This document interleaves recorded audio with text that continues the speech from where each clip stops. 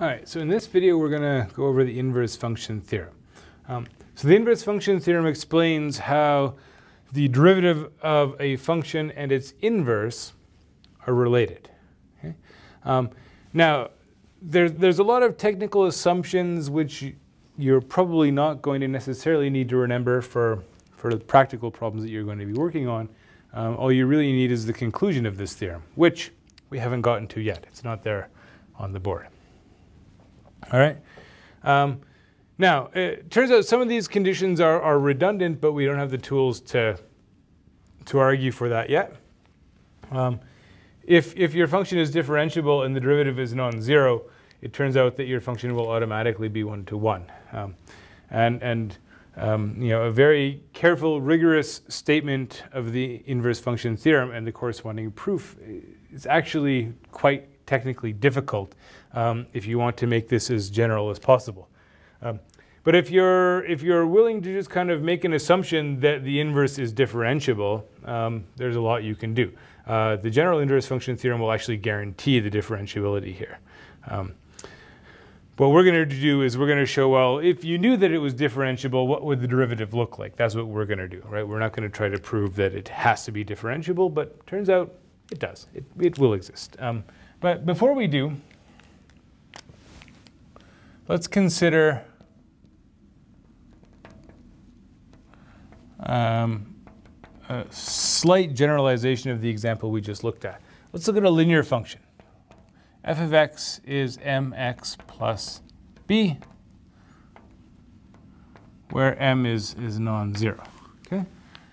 So remember that we can think things through here and we can come up with the inverse. Right? So what does this function do? Well, first it multiplies by m, then it adds b.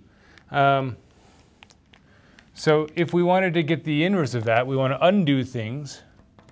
We have to undo in the opposite order. So last thing we did was add b. So the first thing we do here is subtract b. Then we undo the multiplication. We undo that with the division. Okay? So we could write this as 1 over m times x minus b over m. And feel free to sit down and confirm that these are indeed inverses of each other. Remember that one way you can do that is you can compose the two functions and see that you get back to where you started. You always just get x out when you compose them. Okay? So we can do that. All right. You can also do things like if you just take f of x and you plug it in here, right? Mx plus b.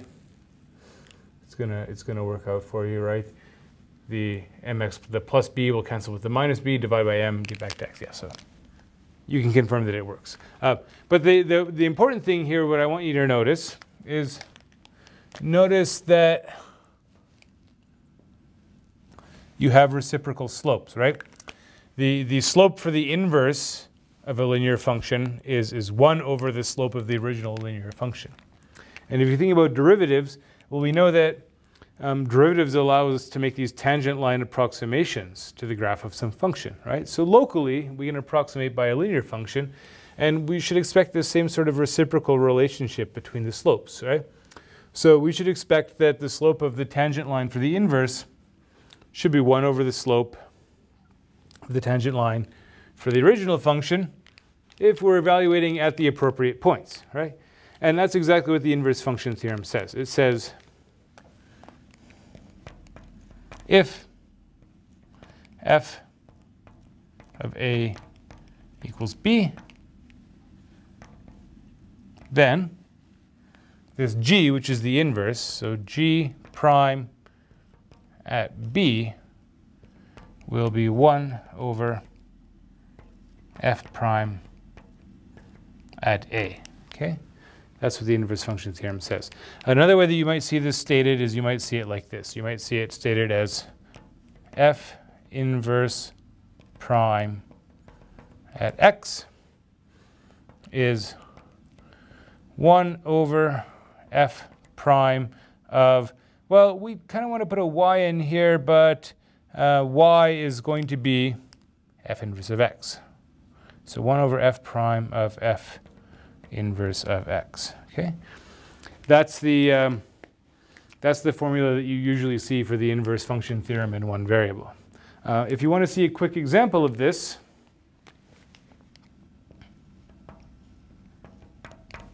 let's say f of x is the exponential function, right? So the inverse is the natural log. Now, let's say we worked out from the definition of the derivative, as we in fact did, we worked out from the definition of the derivative that the derivative of the exponential function is itself. We had to make one leap of faith and assume that this natural exponential base e is defined in such a way that the derivative at 0 is 1 and so on. But anyway, so assume we know that f prime of x is e to the x, right? A few sections back when we were doing the videos for the basic derivative rules, I asked you to sort of take it on faith that the derivative of the natural log of x is 1 over x, right? But we gave zero justification for this. How do we actually show that this is true? Well, let's see. So the derivative, f inverse prime, so the derivative of the natural log, according to this rule, should be 1 over f prime of f inverse of x, okay? But f prime is just e to the x, and f inverse of x is the natural log of x. And we know that these are inverses of each other. We know that they cancel out. E to the log of x is just x, okay?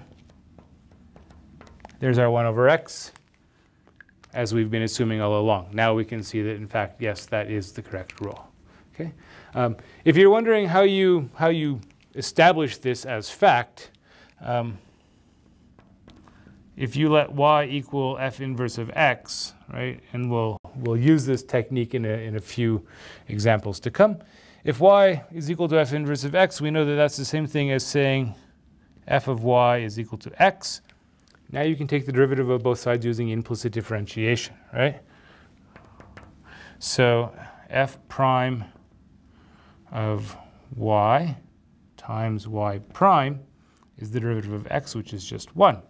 So solving for y prime is 1 over f prime of y, which is 1 over f prime of f inverse of x, right? So it's a simple exercise in implicit differentiation to come up with this formula. The only catch is you sort of have to know in advance that that derivative actually exists in order to do the implicit differentiation. Okay. So next thing we're going to do is we're going to look at inverse trig functions.